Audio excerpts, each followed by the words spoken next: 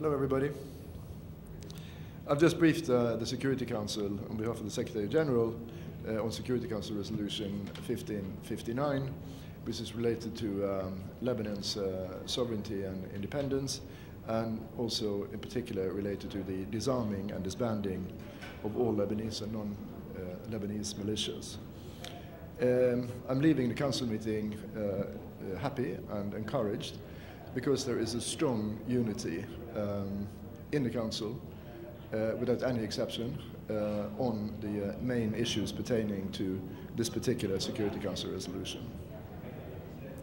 Lebanon is now facing a difficult and challenging period.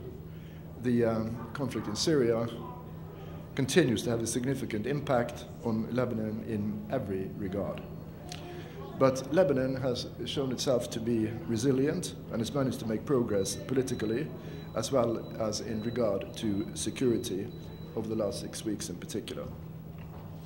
The political unity which brought about the formation of Lebanon's new government now needs to be further built on, and what is particularly important is that the election of a new president is carried out timely by the parliament. This is crucial for the good governance in Lebanon, and it is crucial for the country's stability and security.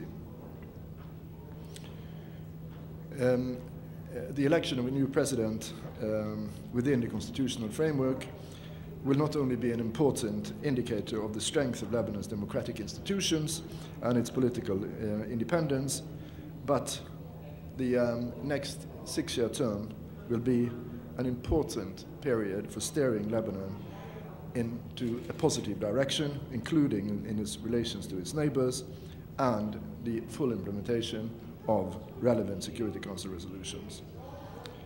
I'm also glad that the Lebanese army has made strides in order to secure better security and stability in the country, tackling security challenges across the country.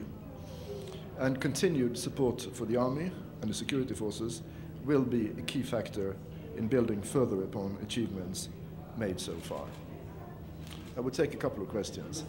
I am hosting the Foreign Minister of Spain in a few minutes, so I have to go. Go ahead. Mr. Larsen, my question is, if you compare the situation now with 3 months or 6 months ago, after regaining, the Syrian army regained Al-Qalamun, is Lebanon more secure now or less secure than it used to be 6 months ago? I think both the government and the Lebanese armed forces deserves to be commended for the efforts they are doing in order to keep the country stable under extremely difficult circumstances. You have the most expertise on Lebanon. Now that we are facing this the stalemate in the election of the new president, what do you expect if the parliament fails to elect a new president for Lebanon? Thank you. It will be very bad news for good governance in Lebanon. It will be very bad news for the security situation in Lebanon, and it will be very bad news for the stability of Lebanon. So I do hope that the parliamentarians across the board will shoulder their responsibilities and find a way to elect a new president. Sir? Thank you. We hear there are